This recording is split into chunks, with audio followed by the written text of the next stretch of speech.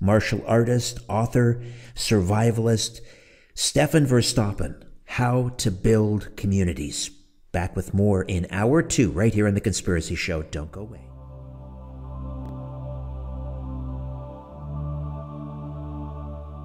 Thanks for inviting me into your home, your long-haul truck, RV, camper, taxi, your parents' well-appointed basement with the simulated wood paneling, electric fireplace, and the painting of dogs playing poker, your loft, that greasy spoon just off the interstate, and your cabin in the woods. And once again, I'm coming to you from Kalamata in southern Greece.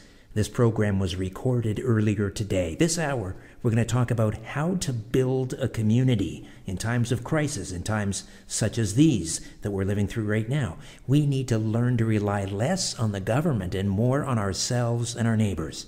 Stefan Verstappen is the author of The Complete Guide to Building Communities. The book will be released this month, October the 25th, so next week actually. Formingcommunities.com is the website, formingcommunities.com. Stefan, welcome back to The Conspiracy Show. It's been a while. How are you? I'm doing pretty good, Richard. It's great to be back. It's been about 2 years since we last spoke, and I've missed you. Well, likewise. We had just entered into COVID, I believe, last we spoke, and you began writing this crowd-funded book, The Complete Guide to Building Communities. Where are we at in terms of, you made some pretty dire predictions in that book, what was going to happen to society and how COVID was going to be used to push this agenda and the dire need for people to stand up, take notice, and start building communities in order to survive what's coming. Where are we at now, 18, 19, 20 months later, in terms of this agenda and what you predicted? Well, where we are is, all those grim conspiracy theories we were accused of voicing 2 years ago have all come true. We predicted all of this stuff. And anybody that understands how government works and power works and has an understanding of history knew that this is where it was going to go and that it's never going to get better. Governments never relinquish power. So once they had the power to control every small detail and facet of your life and the power to track your every movement, and now we see in the States the power to monitor every financial exchange, do you think they're going to let go of that power? Of course not. That's what they do. The people that run this world, Richard, I know you know this, are psychopaths. And psychopaths want control. They just, that's all they dream about. It's not even about money. Everybody says, oh, this cooties and the Kool-Aid, which is my code words for cooties, is a certain disease that I'm not allowed to speak because if you talk about it, you're immediately demonetized and banned from every social media. So instead of calling it what it really is, I just call it the cooties. That was a term we had when we were kids. Oh, you got the cooties. No, you do.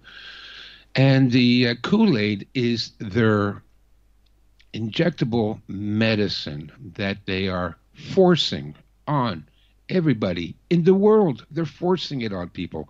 Everybody must drink the Kool-Aid. And the reason I use the term, the code word, Kool-Aid, is because that's what the people were forced to drink in Jonestown under the Reverend Jim Jones, who took his followers to Honduras. And when things started to get ugly, he had them all commit suicide by drinking arsenic mixed with Kool-Aid. And that's exactly what our governments are doing to us now. They came up with the phony cooties, and now they're forcing everybody to drink the Kool-Aid, which is, in effect, a form of poison. And the purpose of this is the same. It's to kill a lot of people. I know this sounds very radical. It sounds extreme. And a lot of people don't want to believe that, your own government wouldn't do this to us, but I beg to differ. There is a term, it's called democide. And democide means death by your own government, or more correctly, genocide by your own government. And if people think that your own government isn't out to murder you, to genocide you, then take a look at the 20th century, where the victims of democide are estimated to be anywhere between 250 million to 350 million. These are the number of people, hundreds of millions of people that were killed by their own governments. So don't think that it can't happen here because we're more civilized. The people that they killed back in the 1900s and on up, they were very civilized people. I would say in some cases even more civilized than we are today, and they killed them. So this is what we're facing. So we are heading towards a collapse of Western civilization. Now, in the book, The Complete Guide to Forming Communities, which is the one you referred to earlier, that's the working title, and it should be out by the 25th of this month. I'm still working on it. I'm up to 450 pages so far. I still have more work to do on it, but it's 95% complete. So I think I can burn the midnight oil and get this thing finally finished, because I've been working on it for 2 years. It's been a bigger project and a bigger headache than I ever imagined it would be, and the reason for that is because I wanted to include everything that people would need to know to form their own communities. All the legal aspects and the psychological aspects, the group dynamics, how to start it, how to run it, how to register it, how to incorporate it, and how to hide it from the government. So it just kept ballooning, and then I'm up to 450 pages now. But that will be out at the close towards the end of this month. In the meantime, I created an online course, an educational course, through the University of Reason, or the other term is Autonomy, which is an organization founded and run by Richard Grove, who is also the founder of the Tragedy and Hope website. And they approached me, it was last Christmas, they approached me and said, listen, you really need to do a course on this subject material, because we agree that the way we are going to survive the collapse of Western civilization is by forming autonomous, self-reliant communities. And so I hummed and hawed for 4 months, anyway, 6 months. Anyways, I finally completed the course, and it's up and it's available. If you go to my website, I have a new website now too. It's called formingcommunities.com. And if you go there, you can find the course, and I'm going to put up a countdown meter on there when the book will be released, so you can purchase the book.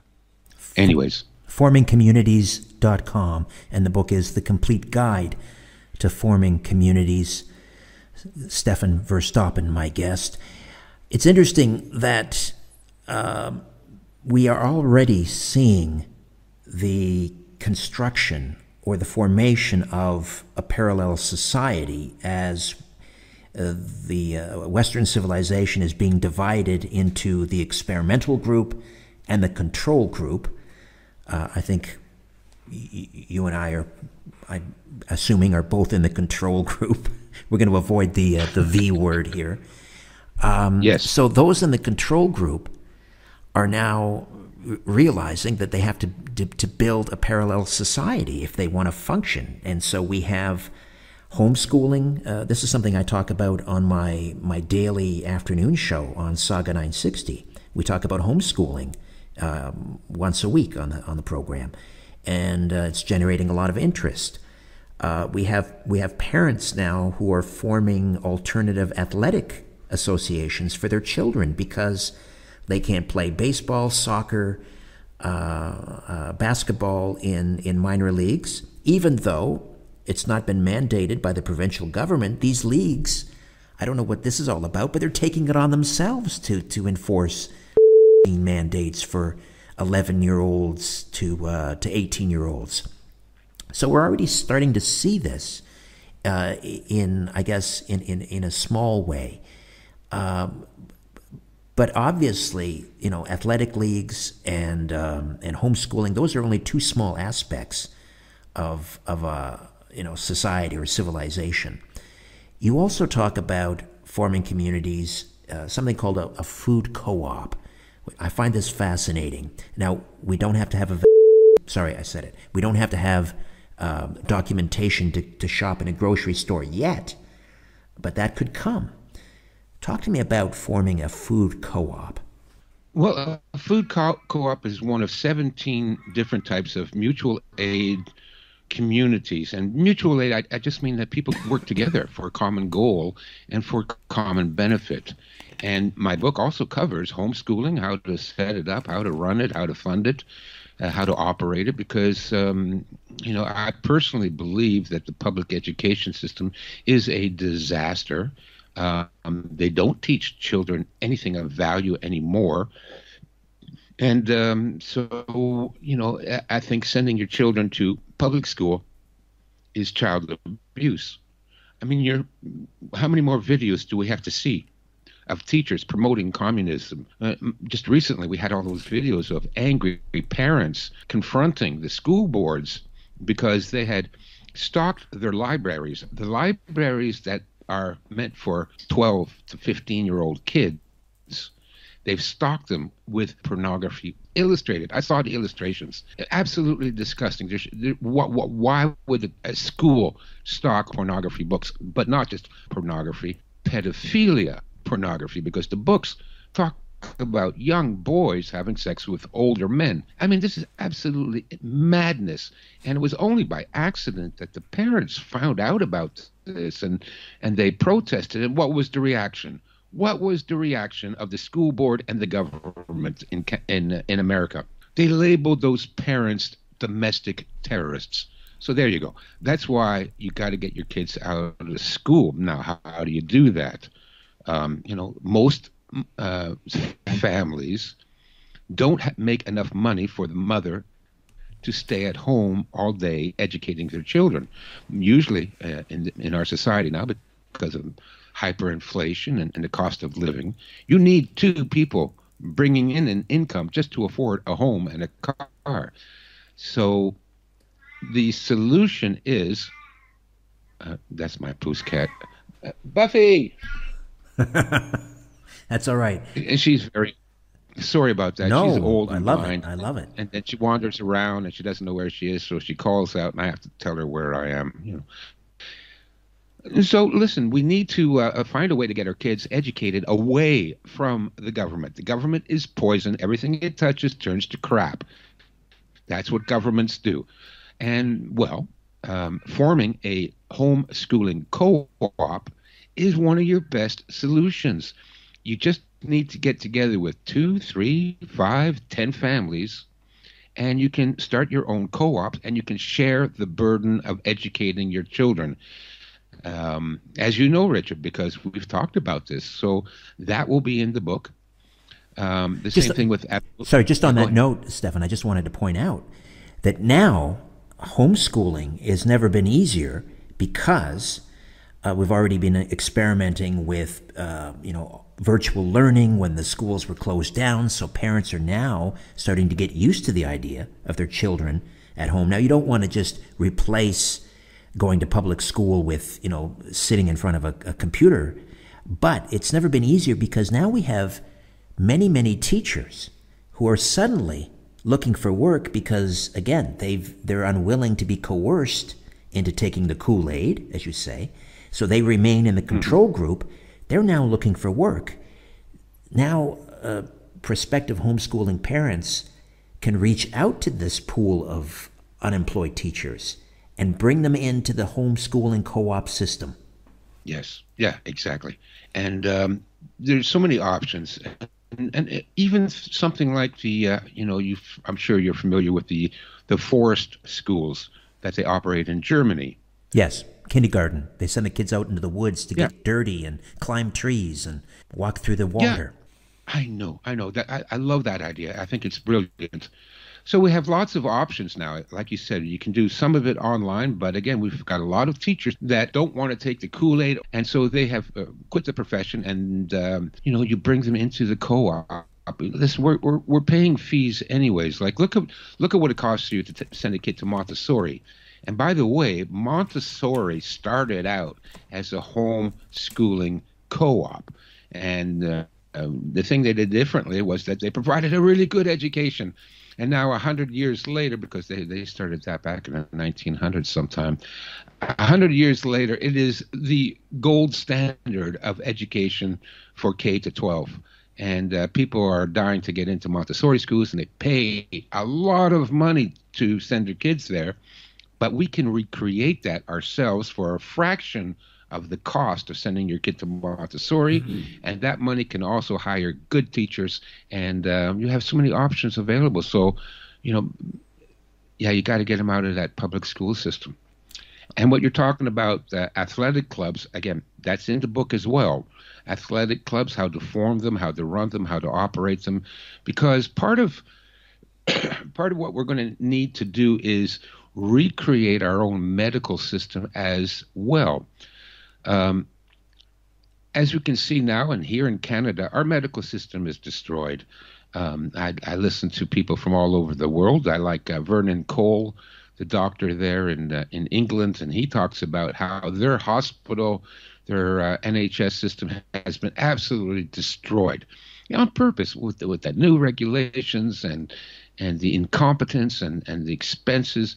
And so when the civilization collapses, and we are in the middle of the collapse, that's why you can't go to a hospital. That's why you can't get a doctor. That's why you can't go to a walk-in clinic anymore, because it's booked. It's full. They're not operating. You need you need to take the Kool-Aid before you can even step in the door. So part of what we need to do during the collapse is recreate our own medical system, and that's going to be in the book. First off, there's ways of funding your own health insurance, and again, it's done through a co-op. So a co-op, for those people that don't know exactly what it is, it's a little bit complicated to write it all up and to register it, but it's a form of incorporation, and therefore it protects all the members the same as you would be protected if you were a shareholder in a for-profit corporation. Co-ops can or cannot be nonprofit. It depends on the people that started up and run it, how they want to do it. Do they, is there going to be a little bit of extra profit from their activities at the end of the month? And do they want to shovel that back to the members in form of dividends? Or do they want to reinvest it into the company and continue to run it as a nonprofit? Up to you. But I explain all the benefits and disadvantages of either of those legal functions. But a co-op is interesting in that every member of the co-op is a customer. So that's why you belong to a co-op, because you're a customer.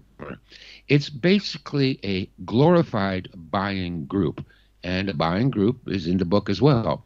And a buying group is simply something whereby you and a few other people pool your money so that you can get a discount on something you all want. So a co-op, therefore, allows everybody to be a member and partake of the goods or services that co-op will provide. Well, how does that work in a public health in a public health system where we have one healthcare provider, the government, and we have one healthcare payer, which is also the government? How does a medical co-op work? Do you hire a surgeon? Do you hire a specialist? Well, you can do that, but more immediate is you can buy a group insurance policy. You can get extra health insurance. And what happens is that all the members of the co-op are therefore buyers of a health insurance policy. So it's like a company group policy.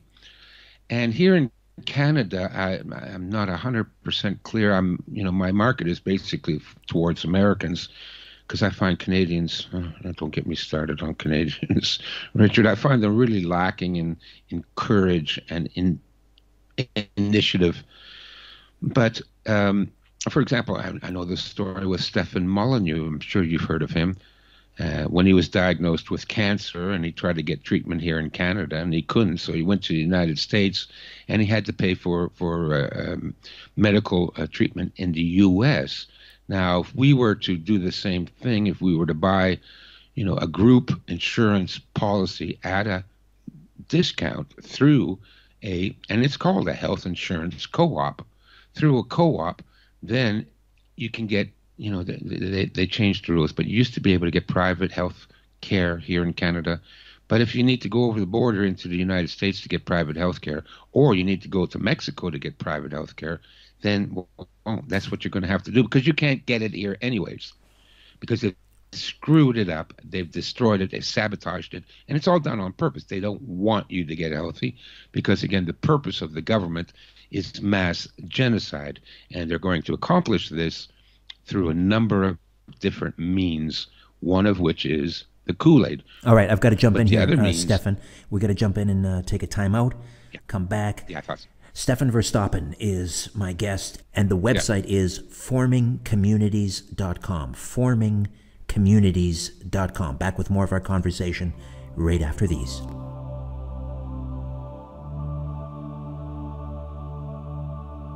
Martial artist, author, survivalist Stefan Verstappen is here. Formingcommunities.com, the website, and the book, The Complete Guide to Forming Communities. So we were talking about co-ops. Talk to me about a food co-op and how that would work. We're seeing, inflation just getting ready to take off like a rocket ship on rails. Now more than ever, I think we need to pool resources in order to secure our food supply.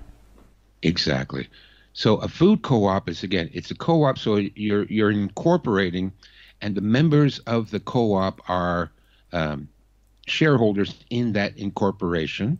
What I like about the incorporation is that everybody gets exactly one vote.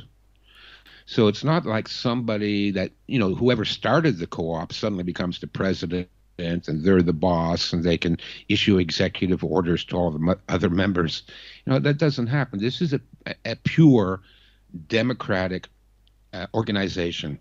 Everybody has one vote, and they can elect a board of directors to run things, but it doesn't mean that the board of directors are the bosses by any means. So a food co-op is, again, it's similar to a buying group, and you can do this as a buying group too. You don't have to incorporate as a co-op. It's up to the people themselves who are forming these communities what kind of legal structure you think would work best for you. A co-op is good for a number of reasons. One, you can buy and sell property as an incorporated entity. You can also open bank accounts in the name of the co-op. So this makes it a little bit easier to handle the finances. You can do this as an unincorporated community as well. You just get together with 10 people, 5 people, 15, and you agree to pitch in so much money every month to buy what you need at a discount. And so the money is just going to be cash or debit or whatever, and you're just going to have to keep track of it yourself. But if you're looking for funding from the government, or if you're looking to get donations from the public at large, then you're better off to get a bank account where all of this goes through. Now, a food co-op is basically a buying group whereby, again, you pool your resources and you buy the food at a discount, sometimes direct from the producers, from the farmers, and sometimes direct from the wholesalers. And then there's two ways to do this. You can either just distribute the food that you've bought, and this is, I forget what they call it. I think they call it a box system, where you put the food in equal amounts in the box, and all the members come by and pick up a box of food. So if it's produce, you bought the produce directly from the farmers, whatever it is that they had, the green beans, the tomatoes, the squash, and you dole it out for whatever you spent for it and into the boxes, and then every member comes by and picks up their box of fresh produce every week. But you can also, if you're a food co-op, if you're incorporated, you can get the equivalent of a retailer's or a wholesaler's license, and you can buy some of your stuff directly from the wholesalers. Either way, you're going to be saving minimum 20% on your grocery bills and up to 50% of your grocery bills. And in, like you said, now with the hyperinflation and it's becoming ever more difficult to get decent food and to buy enough for your family, having a 20 to 50% discount will go a long way to feeding your family. And so those are the benefits of forming a food co-op. The larger the co-op, the larger the savings potentially?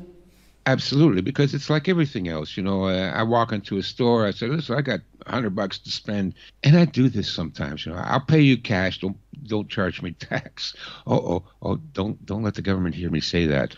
I use that approach with everybody. If all they can do is say, no, we have to put it on the books. I said, okay.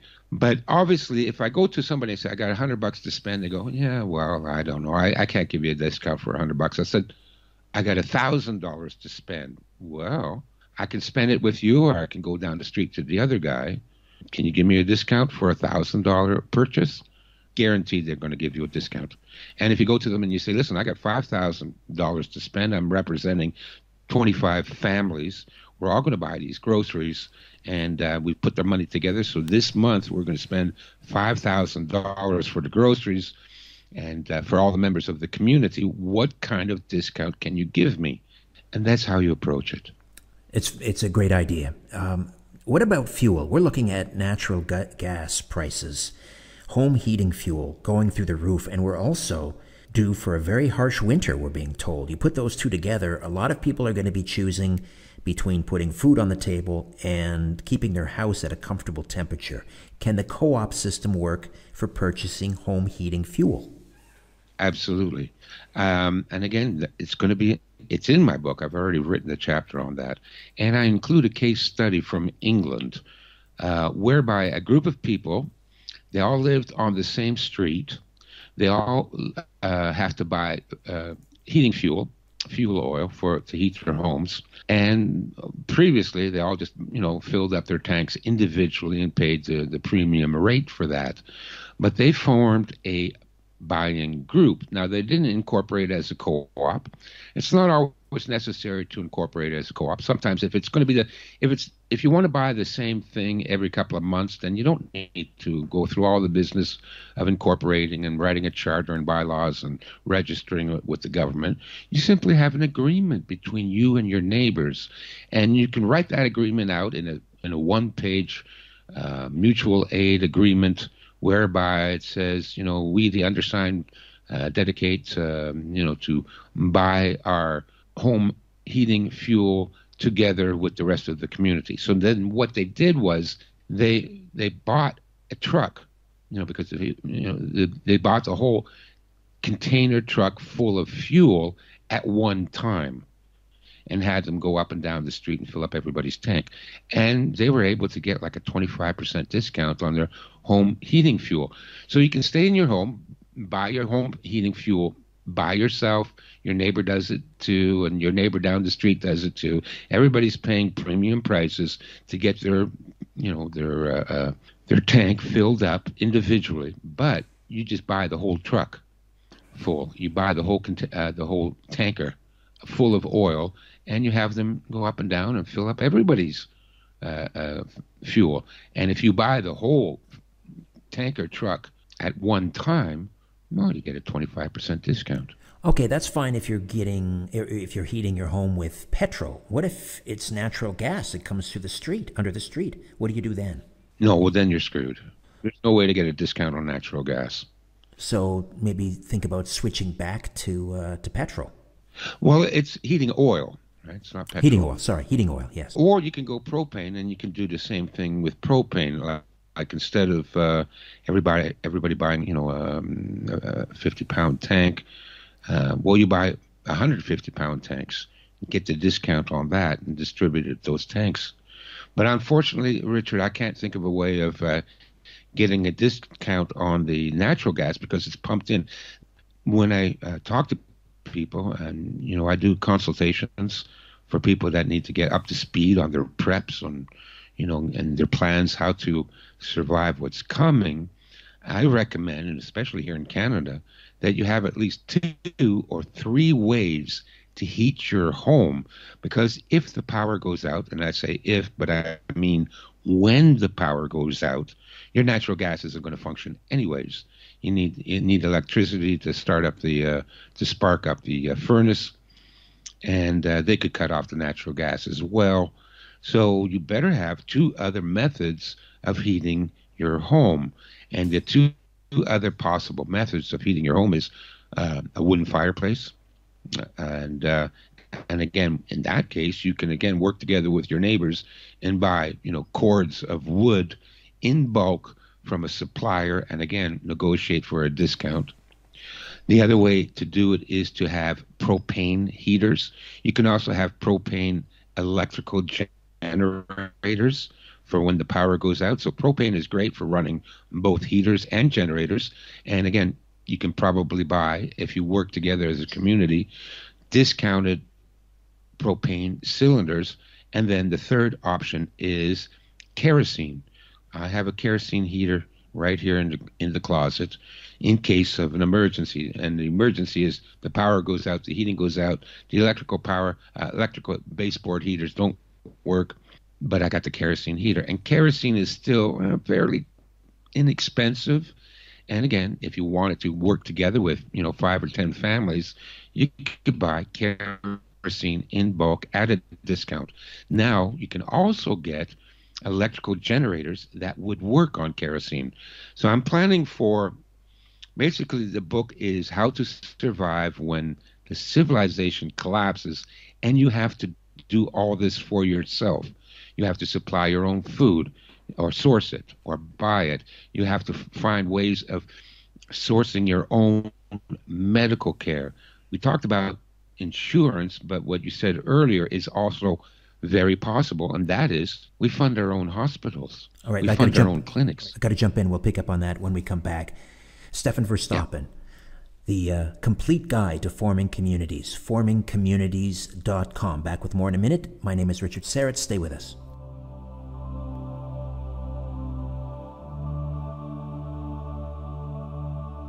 Stefan Verstappen stays with us. The complete guide to forming communities. Go to formingcommunities.com to order the book. There is also a course available at formingcommunities.com. We've been talking about forming co-ops in order to buy in bulk, reduced prices, buying wholesale, and so forth. Further to our earlier discussion on healthcare and the collapse of public healthcare, you talk about funding our own hospitals.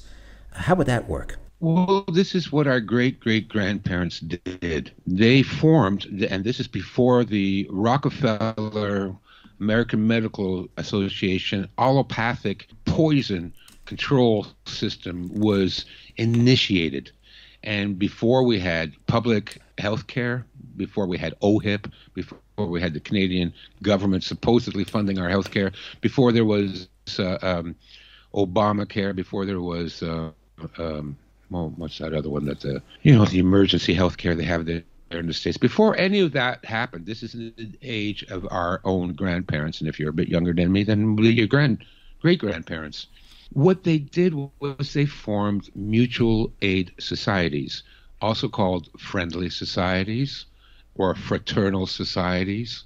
And these were basically a co-op. It was not incorporated as a corp, but that's how they operated. And you may have heard some of the names of the old fraternal societies, like the Moose Lodge or the Elk Lodge or the Foresters, even groups such as the Rotarians and the Lions Clubs. These were all mutual aid societies, and the primary purpose of all these societies was to provide medical care for their members. And what they did was they charged their members the equivalent of 1 day's pay per month. And for that 1 day's pay per month, all of their medical costs were covered. Their dental costs were covered. And it became so successful. You see, we pay so much money to the government in taxes, and they're supposed to provide that for us. But governments are corrupt. For every dollar you spend to the government to pay for health insurance, the government steals and whittles away and diverts 97 cents of that dollar. And therefore, we have a crappy medical system because all the money we pay into it has been funneled off and siphoned off and given to the insider cronies, and none of it actually goes to pay for medicine. But when our great grandparents ran these organizations, there was no $3 million salaries for the CEOs and the organizers. Every penny went to provide for their medical costs. Now, in the beginning, what they did is they would hire one doctor to take care of the medical needs of the entire community. So let's say you had 100 people. That one doctor, his full-time job, whether he treated someone or not, because he wasn't charging by the hour, he got paid every month the same amount of money every month, enough for him to have a happy, healthy life. And all he had to do was take care of those 100 people. Now, here's an interesting thing, is that the incentive for that doctor is to make sure his patients stay healthy, because the healthier they were, the less work he had to do. He gets the same money whether he goes to treat somebody or he stays home and plays golf. He gets the same money. Now, the doctor would rather stay home and play golf, so he wants to make sure his constituency, his patients, are healthy. Now, contrast that with the modern medical system run by the pharmaceutical companies, where a thing like a cure or a treatment is verboten. They don't want you to get healthy because it's not profitable for them. Their profit incentive is in keeping you sick.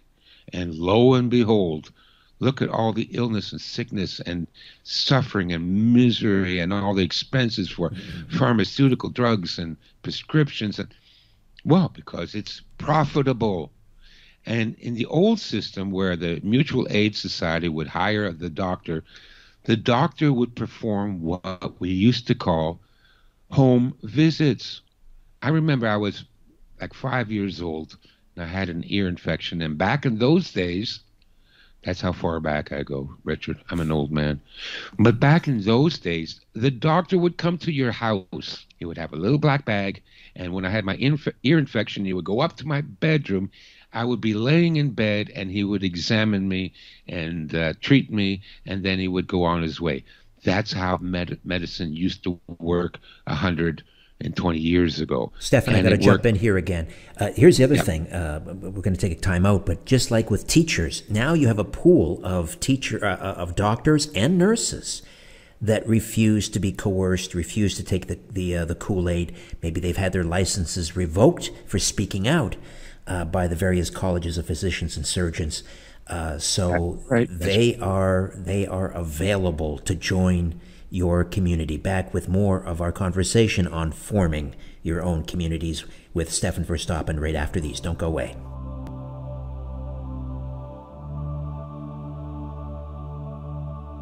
Stefan Verstappen stays with us.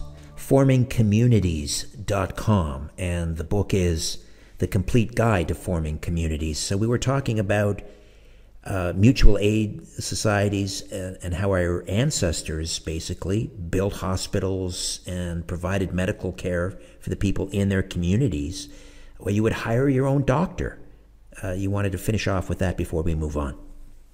Sure. So they started off that's how they began. So you get 100 people together, they put in a day's worth of wages every month, and you hire your own doctor. And in those days, the doctors would just come to your house. Maybe you've seen some of those old black and white movies, where they say, "Oh, call the doctor," and then the doctor rushes to the person's home.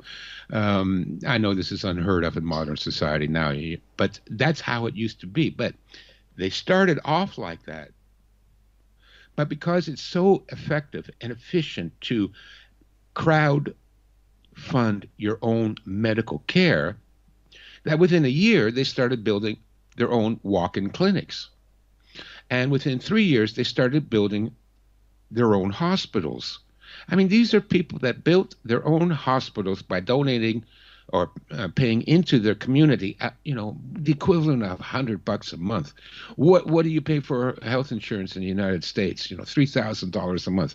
These people did it for $100 a month. They built their own hospitals that was open exclusively to their members. But it didn't stop there because of the efficiency of pooling your money, and because of the efficiency of not having the government in there stealing 97% of every penny you've pooled. Not only did they build their own hospitals, they built retirement homes. They built intensive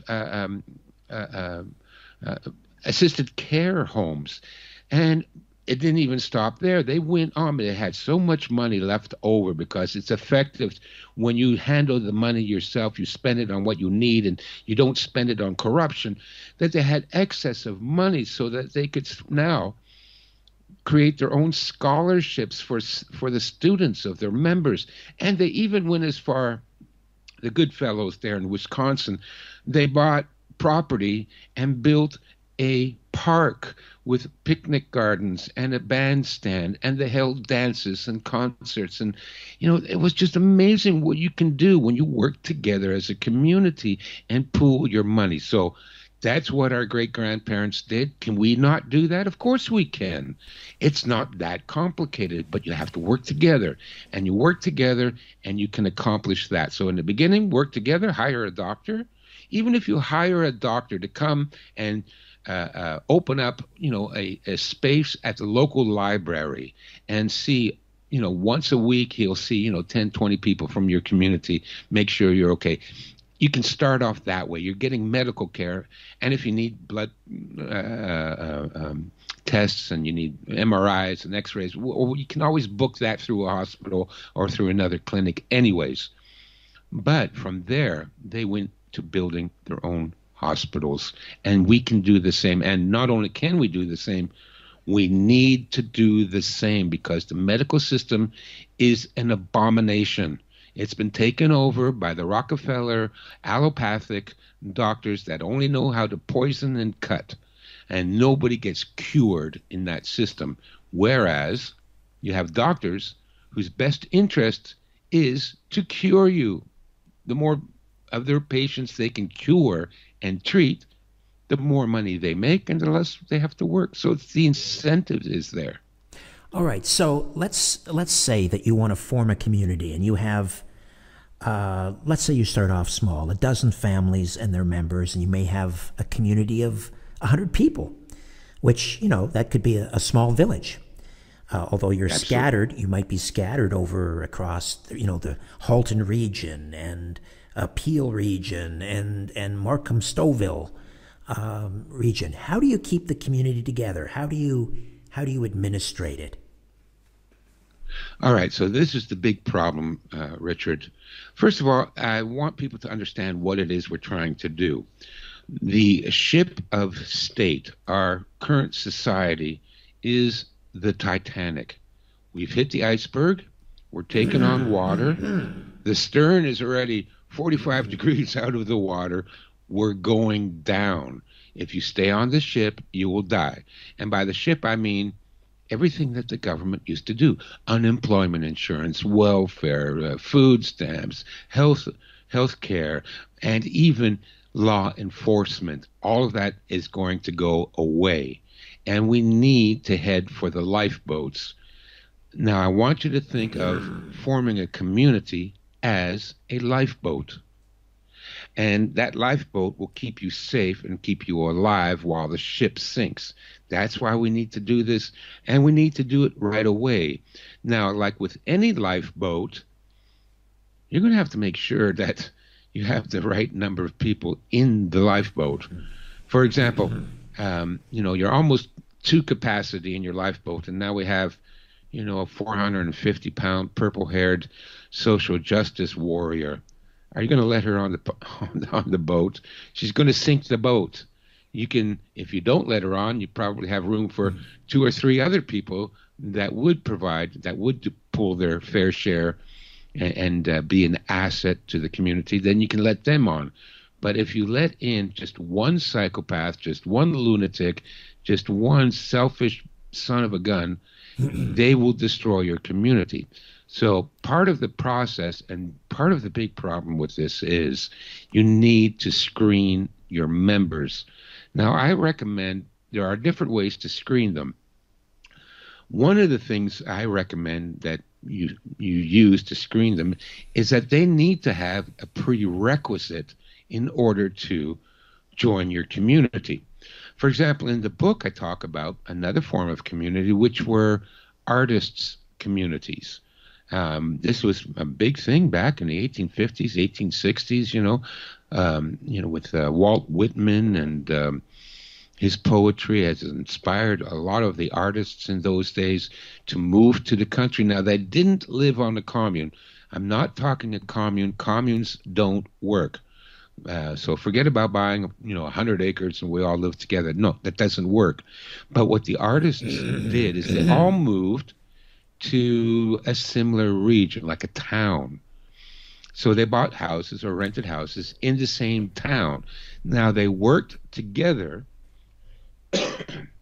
and this is how I recommend we do it as well. And that is, it's what I call in the book, a decentralized community. Now, a centralized community is everybody lives on the same farm and we all grow and live happily ever after, except that never happens. But a decentralized community is, and I recommend that everybody lives within 20 miles of each other. 20 miles because that's how far the average person can walk in one day. If there's an emergency and you got to get to somebody's house to get fed and get some medical care or whatever, at least you can walk to your next member's house. And that's what the artists did. They worked together, but what they did is they pooled, again, using like a co-op system or a buying group. They pooled their money to buy their groceries, which they distributed to all the artists. They pooled their money to rent a gallery space where they could all exhibit their artworks. They pooled their money to get their medical care. So something like an artist community was actually very effective. But to get into the artist community, you had to submit a portfolio of your work. Meaning, you had all your sketches and your paintings and your sculptures and everything that you've done. And then that portfolio would go to sort of like a membership board or an admissions board. And they would take a look at your art and see if you qualify as a professional artist. If you didn't get into the community. We need to do something like that when we form our own communities. We need to see the person's background. What are your skills? And I have a number of ways of doing that. I have like an admission form that people would fill out, which would say I would say, I'm really good at growing a garden. I'm not so good at first aid, but I'm good at wilderness herbs, but I'm good at building. I'm good at fixing. I'm good at building alternative forms of energy, solar panels or windmills. And they would go through the list of all the possible skills and attributes that they could contribute to the community, and you would have members fill that out. And that's all in the book, these admission forms and so forth. Yes. All in the book. Okay, we got about 30 seconds here. That's why it's taking me so long. Anyways, we need to screen these people out, and there's different ways that we can do that, and it's all in the book. Fantastic. All right, people take note. Get ready. Prepare your lifeboat. Stefan Verstappen, the book again is The Complete Guide to Forming Communities, formingcommunities.com, the website. Thank you again, my friend. Be safe, be well, all the best. Thank you, Richard. All right, that's it for me. Just a reminder, Don Jeffries will be our guest host next week. The week following, Ali Siadatan with Rabbi Jonathan Kahn. Should be a great couple of shows. Until then, don't be afraid. There's nothing concealed that won't be revealed, and nothing hidden that won't be made known. What you hear in the dark, speak in the light. What I say in a whisper, proclaim from the housetops. Move over, Aphrodite. I'm coming home.